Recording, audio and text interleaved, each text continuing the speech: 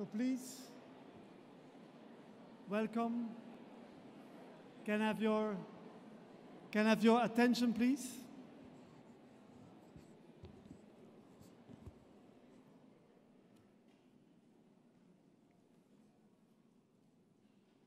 Bonsoir, mesdames et messieurs. Goedenavond, dames en heren. Honored guests, again in the name of BOZAR, I'm very sorry that we took a certain delay, but I think it was an opportunity to change the program and to see the project before the debate. So welcome to the opening of Imagine Europe, in search of new narratives. Tonight I'm not welcoming you to a book presentation or the opening of an exhibition. Imagine Europe is what I like to call a laboratorium. What you have seen and experienced today is the temporary result of a long-term process and a long-term collaboration between the Center for Fine Arts, the European Commission, and the artist community. Imagine Europe is a part of the continuation of the pilot project, A New Narrative for Europe, that was initiated by the European Parliament in 2013 and which served as an exchange platform for artists, scientists, citizens, and policymakers. The next phase puts a strong emphasis on young people and on their involvement as European citizens. Students, schools, and universities participate actively in Imagine Europe, which projects such as Next Generation Please and Designing Democracy. Citizens' initiatives like Nuit debout in Paris, Brussels, London, Reykjavik, Ghent, and other European cities prove that young people do feel involved and that they are longing for a more open democracy. What is Imagine Europe? Imagine Europe is a mix of debate and images. The central space is a discussion room in our BOZAR street. It will be actively used for debates during the whole summer period until the end of September. In the other 12 rooms, you saw visual propositions of artists, designers, architects, and students who responded to our invitation and who show us their vision on contemporary European issues. The issues treated by the artists are quite imperative. Democracy, borders, refugees, industrialization and job creation, durability, the political duality in Europe between further integration in practice or disintegration, more Europe or more Euroscepticism, and the social fabric of our cities, the importance of public spaces. Tonight is a unique momentum because of the interesting mix of talented and intellectual individuals gathered here tonight. From architects, visual arts, scientists, writers, musicians, but also policymakers, citizens, and young people. With the inauguration of Imagine Europe, we intend to transform the Center for Fine Arts tonight into an agora where citizens and many different backgrounds engage in a serious conversation about the future of Europe and our common challenges. Agora means public square in Greek, but this also means now in Portuguese. It is certain that European Agora has indeed become urgent. And before giving the floor to Jens Niemann Christensen, Deputy Director General of the DG EAC, I would like to take the opportunity to thank the two parties involved in this project. First of all, I would like to express my sincere gratitude to the European Commission, who acted as co-producer for the realization of this project in the framework of the preparatory action, A New Narrative for Europe, and more in particular to the Commissioner Tibor Navracsics and the Director General of EAC, the Director General Mrs. Martine Reichertz, and their teams. Our deepest gratitude also go to our main partner, the Bertelsmann Stiftung Brussels, whose support has proven to be vital for the realization of this project. We also value the contribution made by the Fonds Baillet-Latour, and in particular for their Next Generation Please, and by the Evans Foundation for the overall Imagine Europe project. This project is a part of the artistic program from the Center for Fine Arts, present in the framework of the New Narrative for Europe, and also the Netherlands presidency of the Council of the European Union. I would like to thank the Ambassador van den Heuvel and her team at the Embassy of the Netherlands, and Mrs. Mario van Schaik, Intendant of the European by People Programme, for the intense collaboration these last few months. Finally, a warm congratulations is in order for the people at the Center for Fine Arts who have contributed to the realization of this project. First and foremost to Kathleen Weitz for the overall coordination, but also to Ewan Strouwen, Frederik Musée, and Kurt de Boot for their valued contribution, and the production team of BOZAR for their support. Thank you.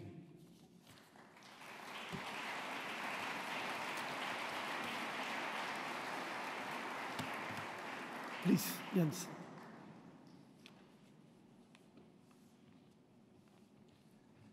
Good evening. Thank you, Paul.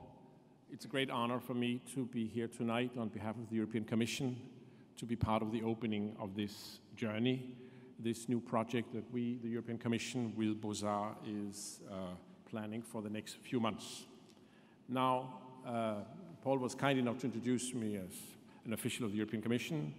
And of those of you who have started to go through the labs, I just want to say that somewhere in one of the first rooms, you hear from Ingo Niermann, who you will also meet in a minute or two, that I may be one of those that he describes as the Europeans who are reigned by imbecile bureaucrats.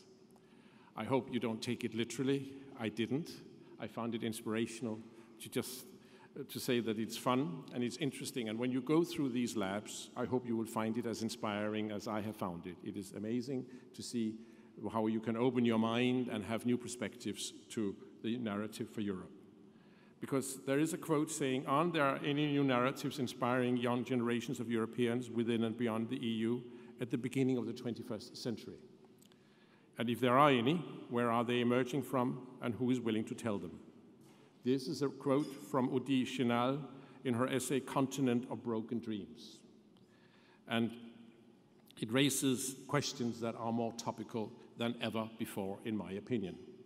Europe is facing today much more than an economic or political crisis or a migration crisis. We know that, and Europe is struggling to come to grips with it, but also to find answers to these challenges which are of historic proportions. But behind that, and perhaps above that, Europe's confronted with the crisis of identity. The disorientation felt by many young Europeans is currently being exploited by arising narratives filled with hate, currently and against all the values we stand for. The fact that Europe is built on cultural and religious diversity, and that we want to stand for a way of life that is not exclusive, but is an inclusive society for everybody who lives here. This is the Europe we dream of, and this is Europe we will never get. Let's face it, this is a journey that will go on forever. The battle will go on, but we fight to reach that dream. We will keep on striving, and we will never give up. But what are therefore, and this is what this project is about, the counter-narrative, a narrative of hope, a narrative of reaching young people and asking them to simply take Europe forward and shape the Europe that's going to be the Europe for their future, where they're going to spend the rest of their lives. Our European narrative was born in response to a call by former President of the European Commission, José Manuel Barroso, following a proposal from the European Parliament. And it was clearly a wish for a stronger and more open European debate.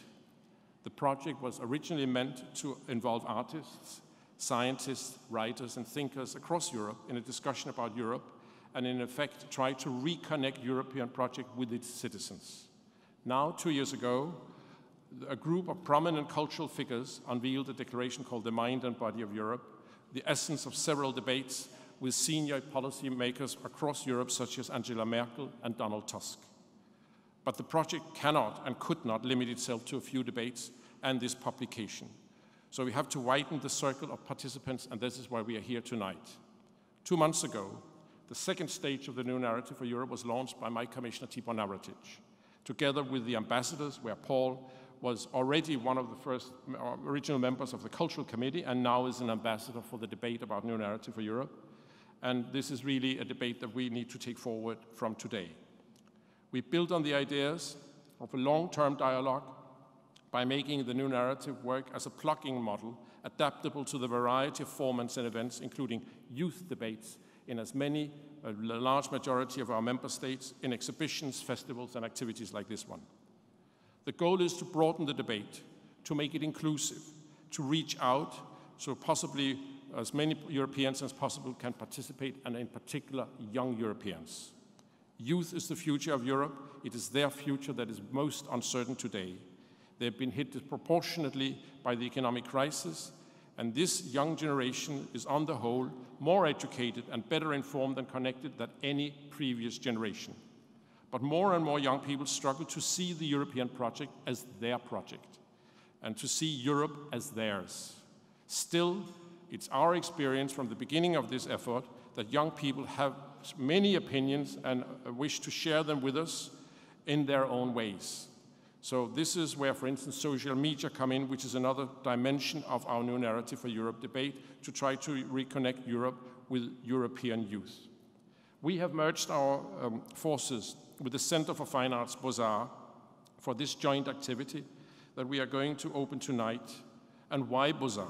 BOZAR has been creating a dialogue for a long time between artists and politics.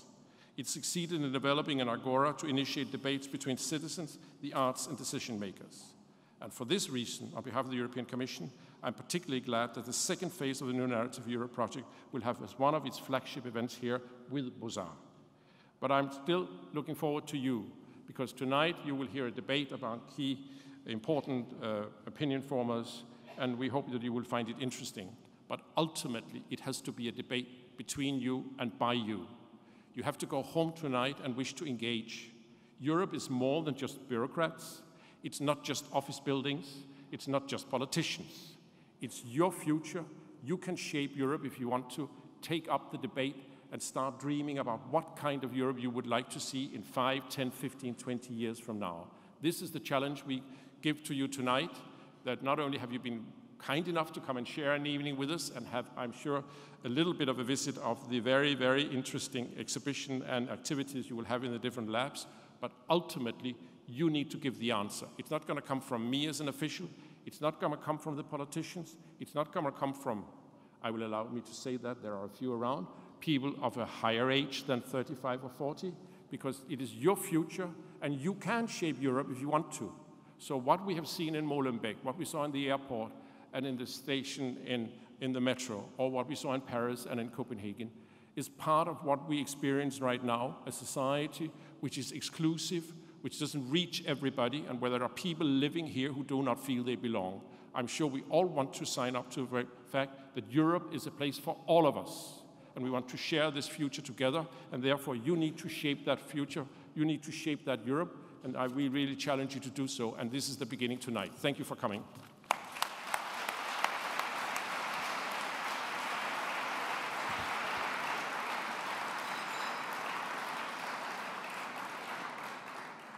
Anna Leuten, our mistress of ceremony for tonight, will be introducing to you in a minute the debate with our distinguished guests and present them to you as well. But before doing so, due to the unforeseen circumstances I've been announcing you earlier before of Ozark Henry not being able to be with us because he is in the hospital right now, we will just show you a short movie on his work. It will only take a minute before Anna Leuten will come and introduce the guests. Thank you and enjoy your evening.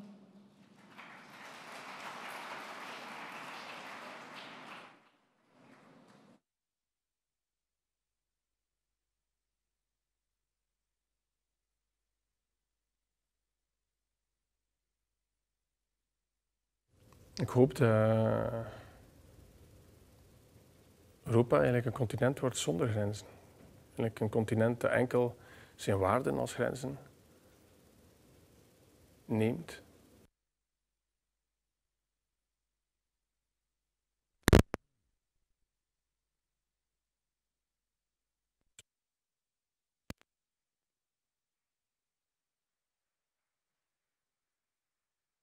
Continent nog altijd innoveert, maar met de mens centraal. Een continent dat nog altijd vooruit ziet, maar enkel als het rekening houdt met iedereen die er is. En iedereen die er is, zoals hij bestaat, met respect voor zijn identiteit. Een continent dat waarschijnlijk zal gedigitaliseerd zijn, geautomatiseerd, heel leefbaar en heel bereikbaar.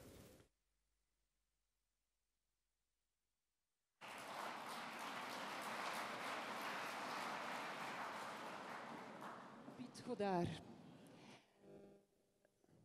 Human dignity, future, hope, and here we are in Brussels in the wake of the Brussels attacks.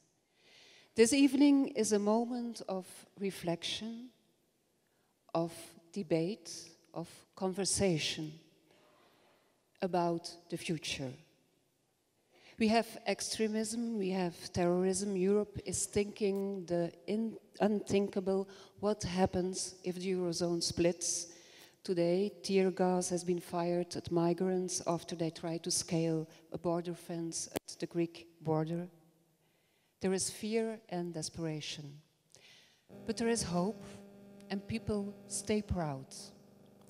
And there is a rescue team. This rescue team is you. And this rescue team is the special team of tonight. They think, they do, they make. I'm very happy to introduce you to Rem Koolhaas, since years architect of houses and ideas and plans for today and for tomorrow. I'm happy to introduce you to Ingo Niermann, a writer, a novelist and artist. He is a cultural designer and editor of Solution Books, a collection of ideas aimed at improving the lives of many people, citizens all over the world. And the third person is Ivana Abramovic, a scientist specialized in nuclear fusion.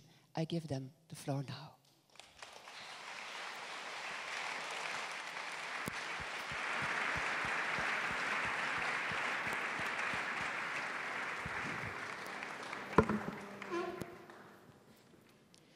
So we're happy that you made it, that we're here all together. A question for the three of you. The title of the evening is, and of the lab is, Imagine Europe.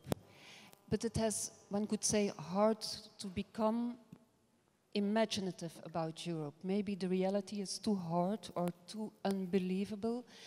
Is Europe a question of imagination? You can... Rem, is Europe a question of imagination?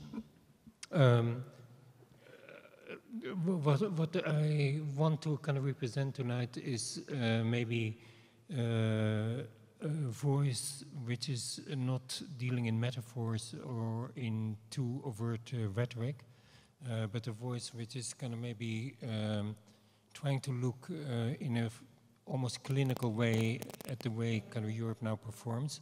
And I think there are many things to say about Europe and very direct ways to say about Europe that don't necessarily need imagination. Because I think the more we cloak Europe in kind of rhetorical language, metaphorical language, the more we mention crisis, the more we remove ourselves from a precise vision of what Europe is. So I try to maintain that position during the evening. Precise. Ingo, also people saw your work already. In fact, you make Europe, you make stories of Europe visible. You tell them, you show something.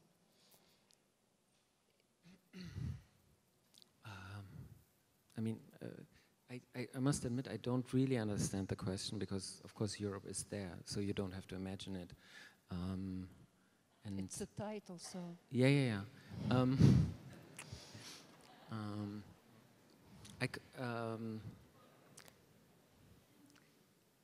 I don't... still, it's... I think that's a problem a bit, what you really want. And it started when I was approached. It was about narratives, and now it was, and then it was turned into imagining Europe. And I was really wondering why what happened to the new narratives? Why it's now imagining Europe? What happened here? What does it mean? And I must admit I don't understand, because with the new narratives I completely understood. It's about I think imagining is new narratives already has a vagueness, but imagining Europe it's so vague that it's hard to relate to it. It's real enough, you mean?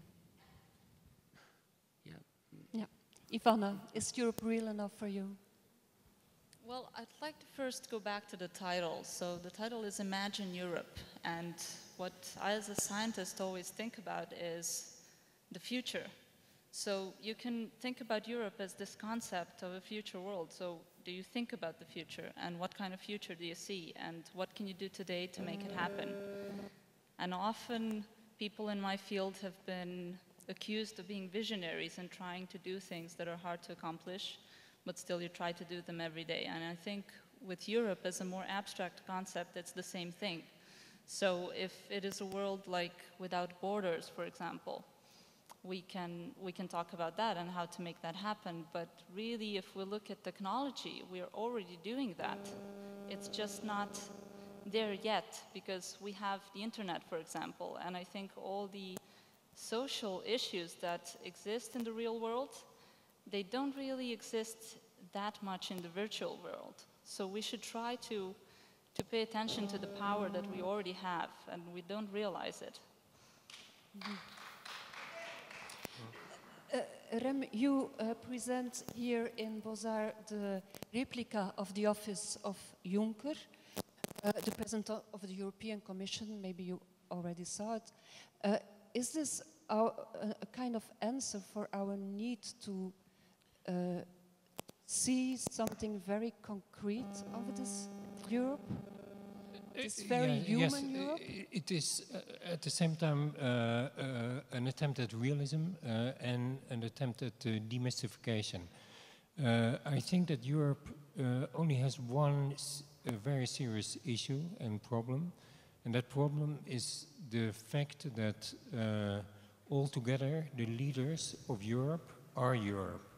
Brussels is the combination of all the leaders of Europe. And the kind of problem is that almost any European leader, when they stand in front of their own parliaments, they use Brussels as an abstraction and use Brussels as an apparent force that is imposing on them things that they would not necessarily like, but that somehow have to execute. And I think that this essential dishonesty, where Brussels is used as an entirely negative factor and as an alibi for those parts of the European leadership obligations that they do not like to confess to or live with, I think that that is the problem of Europe. So if what I would love to do, for instance, is write a speech for the Dutch Prime Minister and say, listen, this is the kind of reality, this is how it works. Nobody has to be embarrassed about it. It's very simple. Small things we decide here and big things we decide there. We are we, it's not an other force. And so therefore live with it and kind of don't stay in this kind of permanent kind of schizophrenic state of suspense about what the kind of situation is. How real is this replica? I mean, I saw in the library of Juncker very nice books. There was Marcus Aurelius, Houellebecq, but also Johan Cruyff. Is he reading Johan Cruyff? I think he's a reader, and he's a European, so I assume it's not impossible that he's reading Johan Cruyff. Okay, it's not impossible. Now, going from books to narratives, in search of new narratives, that's the undertitle. What kind of narratives do we need? Are the old narratives not good enough anymore, or they're not powerful enough? Do we need always new narratives? Ingo? Europe had two narratives for decades, and they worked extremely well. One is the idealistic one, that it's about the future, something that is about to come, that will probably never fulfill completely, but that's something that we can try to accomplish. And if we failed now, then we will do better and we will get closer to it. And that is something where Europe is a role model for the whole world. Europe will make something happen as a super nation, and which will eventually become a world state, a world government, and Europe is just the first step. The other one is the technocratic one. That Europe has great non-corrupt bureaucrats who do things a bit more smoothly than parliaments. And these two narratives work perfectly well, especially in this combination that you could always switch from one to another. And the national governments led Europe in this realm of these two narratives, never tested them, because in a concrete way there could always be a scapegoat, but still they had these narratives. And now we are confronted, first time it started with the economic crisis, with the debt crisis, now with the refugee crisis, that these narratives don't work anymore. As well, the idea of expansion, of territorial expansion, doesn't work anymore. Europe has been confronted first in Georgia, then in the Ukraine, that there's an enemy. Yeah, they cannot just confront into like terra incognita. There's other powers, and so of course, yeah, Europe needs new narratives. I think so. Rem, does Europe need really new narratives? Because one could say, okay, there were old political narratives, also the narratives of European justice. Maybe that's very important.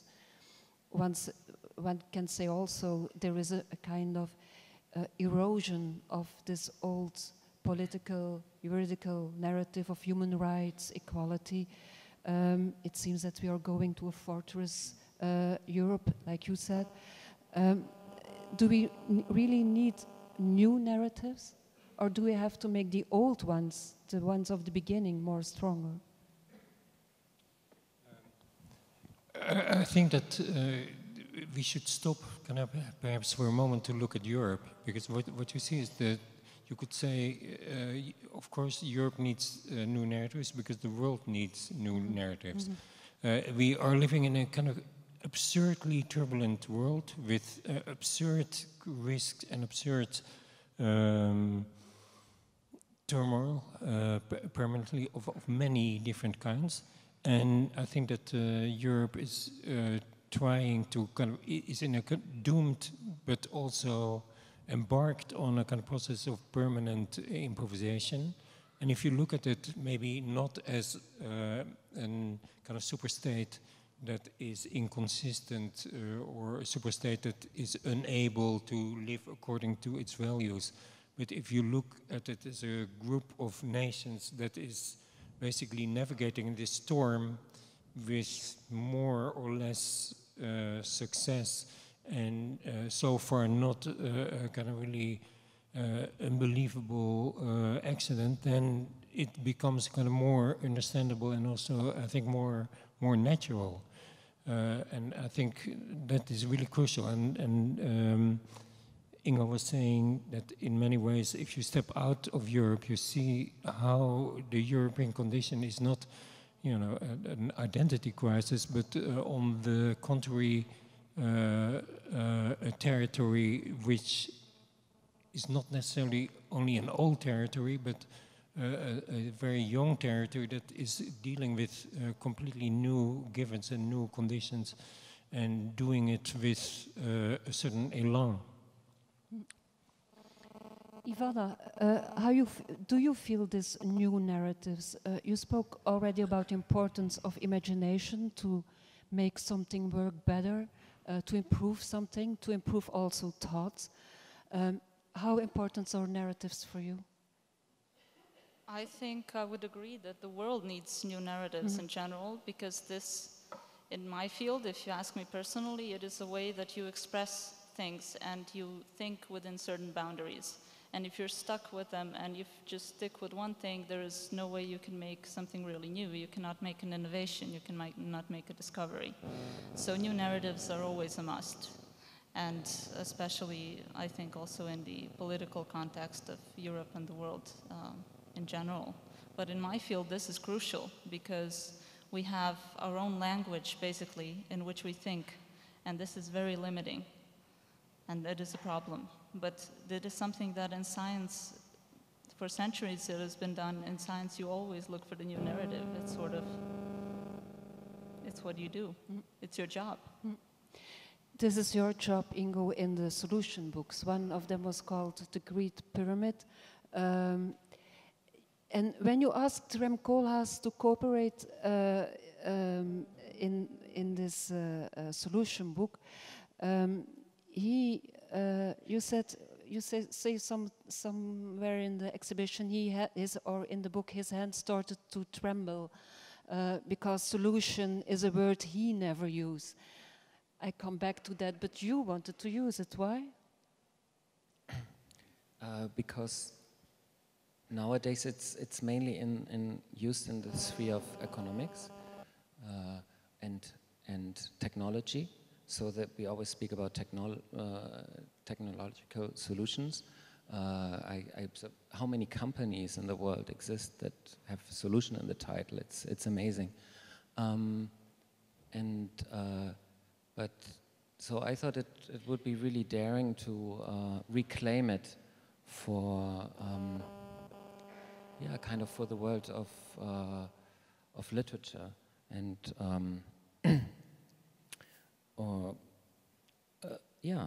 for the rest of the culture. And the great thing with solutions is that you try to come up with solutions, and in the end you might even think, oh, the problem was not really the problem. So actually the way I formulated the problem might be the actual problem. And this problem doesn't really exist. For years and years I heard that unemployment is the biggest problem in our society. Yeah, I heard it for decades and decades. And then you come up oh, actually we can solve the problem of unemployment. It is possible. And so, look here, there is ways of doing it. But then the question is, do we find these solutions that really would work so compelling? So maybe there's another problem. There's a general problem with work and so on. And that's the whole approach of this series. It's very playful. It's saying, okay, let's say this is a problem. I'm offering you a bunch of solutions, and then we can go on. Mm-hmm. Rem, why don't you like the word solutions? Or you never use it? I like the word solutions incredibly much, but in a way it was a kind of issue of timidity. And so from the moment that I knew somebody who would use the word without inhibitions, I really became an admirer and was extremely excited by kind of rethinking about that word.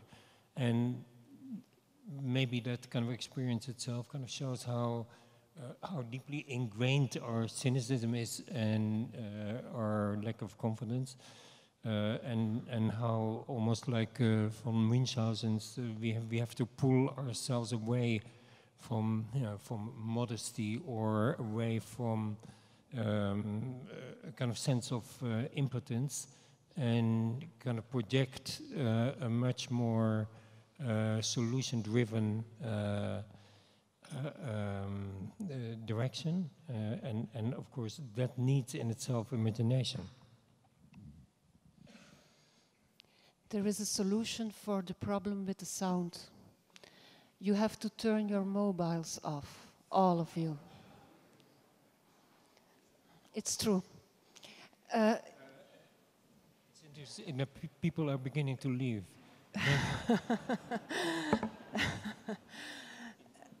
Ivana, going from maybe the word solution. Yeah, they need their phone. Protest. Ivana, we were talking about solutions. Your key problem or key interest is energy. Maybe I think it's the key problem of all of us. We need this energy, we need this flux. But you wrote as a student, you studied in Eindhoven, the notion of energy was intriguing for you since you were a child. In fact, being curious about what energy is and how it is produced, I think we all have this. I'm still curious about that. I'm You're still curious. You specialized in fusion, working with extremes. Fusion is working with extremity of heat, a lot of extremes. Is there a link between thinking in fusion and thinking about the future of Europe? Of Europe and of the world. Yeah. That's Of the what I world, tried to say in the beginning, so it's literally my job. It's the fusion, as you may or may not know, does not work yet, but we're working very hard on making it work because it is a good option and it solves the energy crisis. But to do this, as you mentioned, there are many extreme conditions that have to be dealt with, and that's the problem, that's the puzzle of fusion. So right now, if somebody would have to single out the most largest obstacle standing in fusion's way, it would be materials, because they simply cannot take the particle flux and the heat flux that a reactor should take. So this is one of the things we're looking into, but each day when you face a problem that you know it is not solved yet, and many people who you may consider smarter than yourself have tried solving it and failed before you, then you really have to kind of hold on to that vision of the world that you want to create, because that's what you're doing at the moment. You don't really know if you will see your invention been made and be useful to other people, but you just have this picture in your mind and you hold on to it, which is, I think, we should practice in all fields, not only in science. It's also in architecture, it's also in literature, in everything. Yeah, of course. Like anything that involves creativity, which is a very important thing. To make any breakthrough, you have to be creative, and the gap between what you can learn in class or from books and between the act of discovery, it's still large.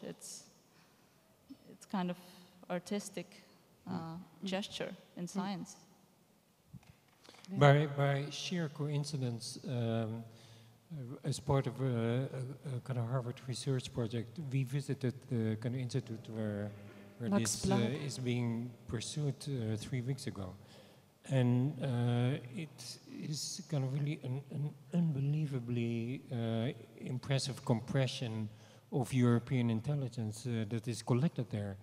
And also being there, there was a huge sense of relief that this might be possible eventually or even imminent, and how in a perfectly innocent European countryside an institute like that is functioning and is kind of working on an incredible future component of our future. So again, it shows how premature the kind of sense of crisis is, or maybe how wrong the sense of crisis is. Mm-hmm.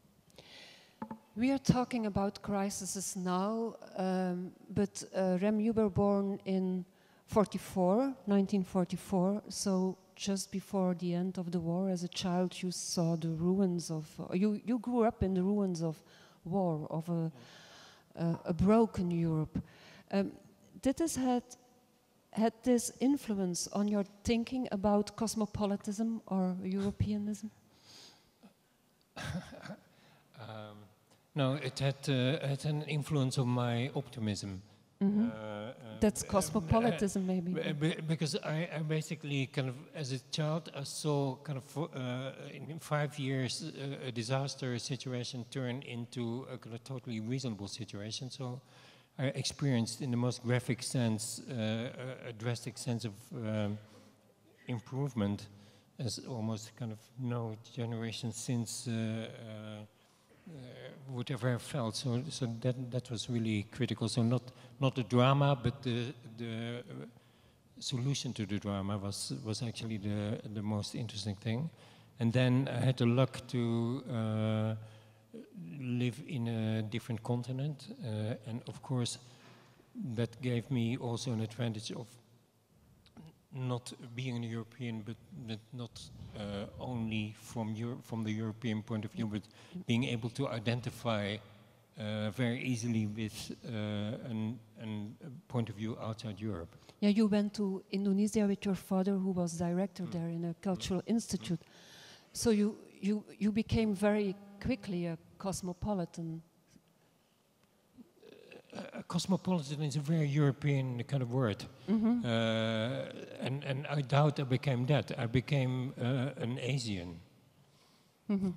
And I think that is an important distinction. Mm-hmm. And what's the distinction? That's important that you tell us. Well, that you're not a kind of new cultural construct, but that you understand, for instance, that there are other kind of positions, but from the inside. So it's not a kind of idealistic construction, but yes, I know how how a Muslim world feels. Mm-hmm. And I know the kind of beautiful quietness of it, and I know the calmness of it. Yeah? And those are words that are probably not recently applied to an Islamic world, but it's still a very strong experience. Mm. Ivana, you're the youngest here. It's Ivana's birthday. She becomes 27 today. Yes, thank you. But Ivana, you are also the one who experienced war in Serbia. You were a refugee. You had to, as you were 9 when you had to... I was 9 going 10, and so that was 1999, basically by the end of the war. So you experienced a long time in this war, and then you had to be in a refugee camp, or how did you do this? Well, it's difficult for me to answer the question because I don't feel I really have the right to talk about this, because my experience of it was more an adventure, whereas I know that there are people who had really a hard time during these few years. But in my experience, I just went on a road trip with my father, and I went to Amsterdam because my aunt lived there. So we basically just moved in with her. But in your lifetime, you had 3 passports: Yugoslavia, Serbia, Montenegro, Serbian passport. Yes. You're only 27. Yes, it's strange. It's a country where you can stay at one place and still change 3 countries over 10 years. Do you feel Europe, or let's say Europe now, in a different way? I can imagine that you feel the difference between someone of 27 from Belgium and someone of 27 who experienced war and bombs and everything from Serbia. Well, I think it's just the difference that maybe people who have experienced war and have maybe moved away because of this, they have a more mature view of Europe and of the world in general, because they have these things were their reality and it wasn't something that they saw on the news. But apart from that, I mean, we all listen to similar music and do similar things. What is this mature view on Europe then? What is this more mature view? The more mature view? Yes, sorry. Yeah. Well, I think it's just if you add 20 years. So it would be a view of a person who is 45 or 47 in comparison to somebody who is 20 and 27. It's just you look at it in a different way. Ingo, you grew up in Germany. That's also a very specific country. You moved for a while to the former East Berlin. You lived there for a while, when I'm correct. How important was it for you to have this personal experience of living in a nation as Germany? I was happy. I mean, the wall came down, and then I moved right away to the east, and there was still patrols. I still had to show my passport and so on. I was illegally living in East Berlin, which was a strange situation. So that was interesting, but really as well an adventure, and quite predictable adventure, because you already knew that it would end very soon. What I think, I would love to come back to the narratives quickly, and why I insisted on narratives. Yes, okay. Yeah, can I? Of course, I wanted to come back to it. Because the thing with narratives, and I insist because I'm foremost a writer, is you can skip time. You can describe things that actually happen really fast and on many, many pages, and then you can skip. And a problem, I think, is as well this different speed of things, as Rem described after Second World War. I mean, the complete disaster. And then, within a few years, everything is so much better. And I'm sure in Serbia, in a way, the situation is well.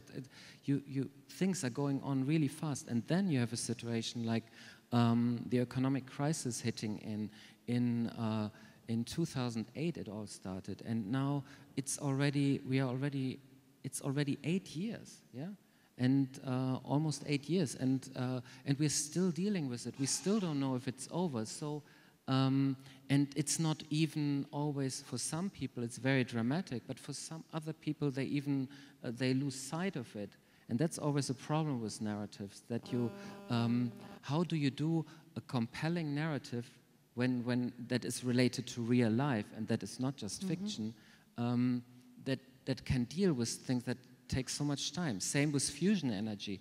I mean, I remember when I grew up, when I was a child, this was the new hope. It was so close, and then I completely forgot about it. No one thought, and suddenly you hear this great news. Oh, actually, it seems to work, and this is this is things we have to deal with. Is this the patience we need? I think in narratives too, maybe?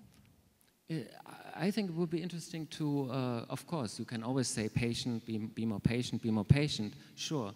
But where do you get all this patience from. So you have to think of a solution, a way how to get patient. You cannot just say, be more patient. So you need a narrative that makes you patient, you know? So you have just one step further, but... Maybe bureaucracy is such a kind of narrative. Rem, you once said that we have to be proud of this expertise of negotiations and agreements that is building Europe. So maybe we have to be proud of this bureaucracy, or what some people call political inertia.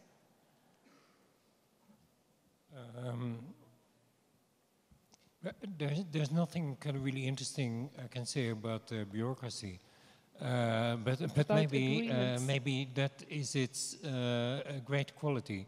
It's a kind of force that continues, that is used to kind of opposition, used to kind of problems, used to either address or circumvent problems. But anyway, it's in a kind of very consistent force and a very consistent commitment that, if you're really honest, makes many, many things work. Your work is probably partly the result of bureaucracy. My work is highly dependent on bureaucracy. So it's one of these kind of weird categories that we've all agreed to detest, even while we all depend completely on it. And that was the motivation of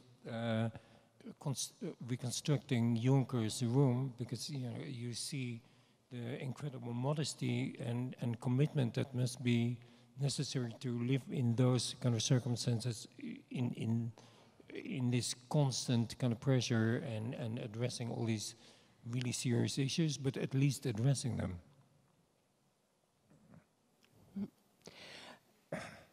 What kind of European citizens do we need? Do we need engaged citizens? Do we need more cosmopolitan European citizens? Do we need more hospitality?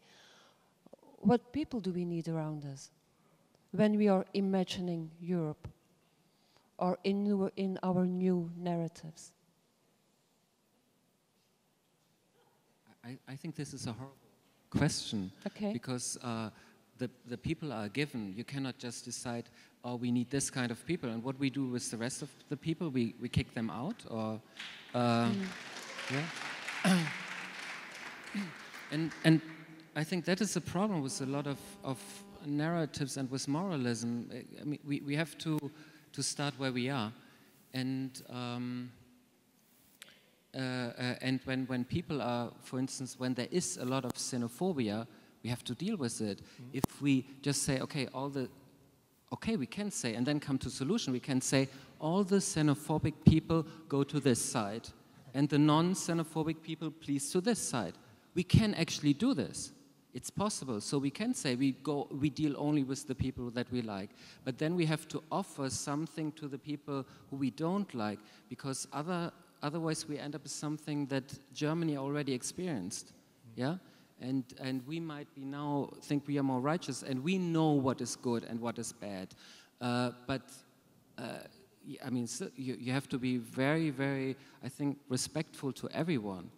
And we can do this. It's a scenario. It's a scenario that is, I think, something that we should think about. Maybe we need more segregation. We can think about it. When there's certain people who don't like to live with people from different nationalities, then maybe we have to create a kind of world for them that is pure, but it's only a tiny little world, and there they can go and be happy. Yeah? What's still existing? Yeah. Of course. You know, it's a solution. And then you can say, no, I don't like this solution. Yeah? But give me a better one. And I think segregation is not per se such a bad thing for many kinds of things.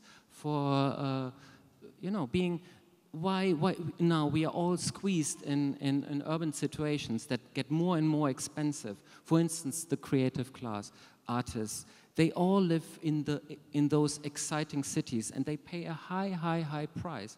So why not go what people did in the past, build the enclave in some more suburban situation that is much more affordable, you know, you can, and live a better life, do a bit of agriculture, you know. There is telecommunication, there is the internet, there is no reason why we all have to stick together. Yeah?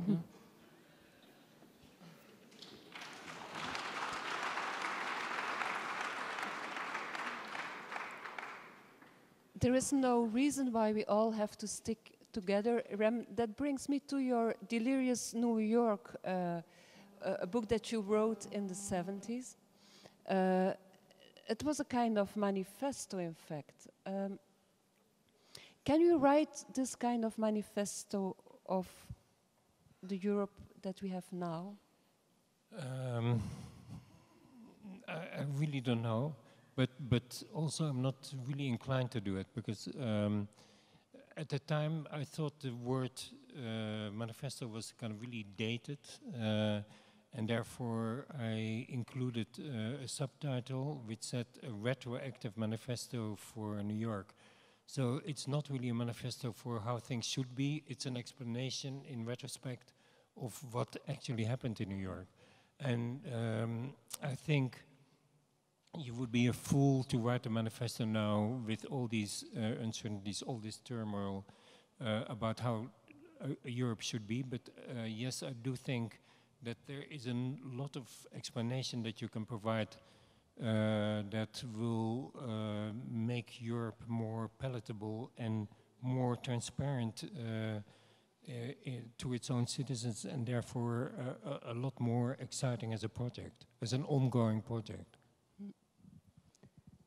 But maybe actually just conversations and debates should be something more of on a regular basis, because by this you increase communication among people, and if you change the way people communicate, then you can just help this process of evolution, that simply they stop to be bothered by some things that there's no reason to be bothered by. So what was happening always in history, artists, people, mothers, fathers, children, teachers, intellectuals, talking with each other, seeing each other in their daily life. Is this maybe also something important, not only to imagine Europe, but also to be aware of what daily life is, how we behave to each other, just simple, normal things like small gestures, not only new narratives. Maybe we need this, if we need something. Normal life. Yeah, so great. Again, but how do we create this? You can't create it, but there can be a necessity. You can. What was for me much more impressive than actually moving to East Berlin was moving to Beijing in 2005 for half a year. Because what I encountered was that there was so much community life. People were meeting each other in the parks in the evening, they were hanging out, they were chatting with others, they were doing gymnastics, they were dancing, everything. And it had a very, very simple reason. There was no one had like private cars and they were living in really small flats. So of course they would go out and share. They would go, so you have to, but in Europe we are living in a situation, for instance now you're experiencing the reason why real estate prices are going so up, so extremely up, like in a town in Berlin, the population is not growing that fast. It's because people want more space where they actually hide from each other. So you have to, you could of course say, okay, no one is allowed to have more than 50 square meters. And then you will see people will, community life on the streets will be activated, I'm sure. I see the architects laughing. Rem? Can you? I totally agree, yeah, so.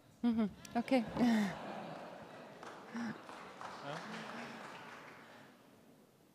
Ivana, you wanted, with your science, you really wanted to contribute.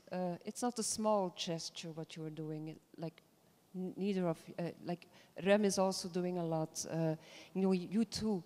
The importance for you to take your responsibility, was it always there? Well, yes. For me, it was always there, but in general, my colleagues, we all feel this responsibility because we think that what we're doing is important. And it's a very international community. So it's sometimes when I hear people talking about the issues we just discussed, for us, it's not like that. That's not our reality. We have very close and very open communication. It doesn't matter where you come from. It just matters that we're working on the same thing, towards the same goal. Ingo, what's your responsibility? My responsibility? The first one is not to harm other people. Yeah, I have a very, very conservative approach to this. That's the first thing. And when I, for instance, spoke, okay, the xenophobic people go to that side, the others to go to that side. I don't think, you know, the most horrible thing for me is violence. And I saw these images today as well. And I once was in a situation where I got in contact with tear gas. It was not in Europe, and I mean, this is. I'm really surprised that this is legal because this is a chemical weapon. Yeah, and it makes you panic. You feel you are afraid that you would die, that you can die. You cannot breathe anymore, and many people actually who have serious heart conditions can die from this. It's I don't know if the European tear gas is now somehow more improved than the Egyptian one. That's the one I experienced, but I don't think so. And this is for me really, really horrible. Yeah. And yeah. Rem, what's your responsibility? Well, I don't have the luxury of being in a profession where the kind of responsibility is so unquestionable, and also not the luxury of being in a profession where the damage you can inflict is minor. But therefore, I'm in a kind of profession where actually you have huge responsibilities that are imposed on you, and that you have to work with in a way where you maintain a degree of imagination in an otherwise quite risk-averse situation. And what I try to do kind of personally is to find a sequence of involvements that occurs when either nations are trying to redefine themselves or trying to come to terms with modernity, or are trying to transform from one condition into another condition. So to the extent that I've been able to, I've been kind of looking for those conditions that you can exercise the huge responsibilities, but in a kind of meaningful way. Thank you. Thank you all.